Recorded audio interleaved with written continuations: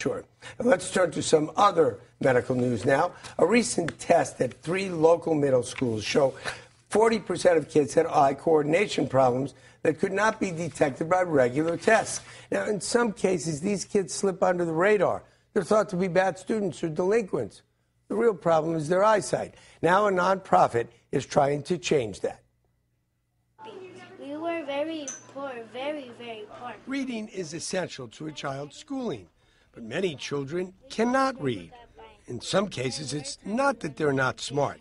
It's because they have undetected vision problems, according to Maureen Powers of Gemstone. We define the problem as the inability to coordinate the two eyes and well enough, and the inability to track across a page. They will see words wiggle, jump, or float.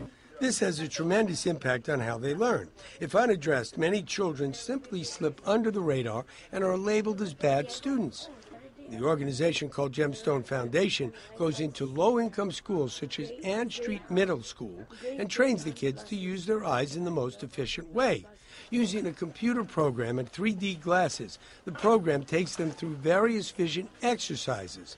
Think of it as gymnastics for the eyes. They're training to be able to look far away and near rapidly, so looking at the board, say the blackboard, and their book. They're training to track, so moving their eyes rapidly and accurately around the screen, and they're training to converge their eyes appropriately at the plane of the paper. The kids say it's helped. When I read, I kind of struggle in words because I can't really see it. But when I started doing this, I stopped struggling. On Saturday afternoon, I picked out... And the reading scores verify what they say. Recent results show big improvements. 80% of the children improved an average of over 12 words per minute. I tried to look at the board and I couldn't see that much. But now that I'm doing this program, I can see from the back now.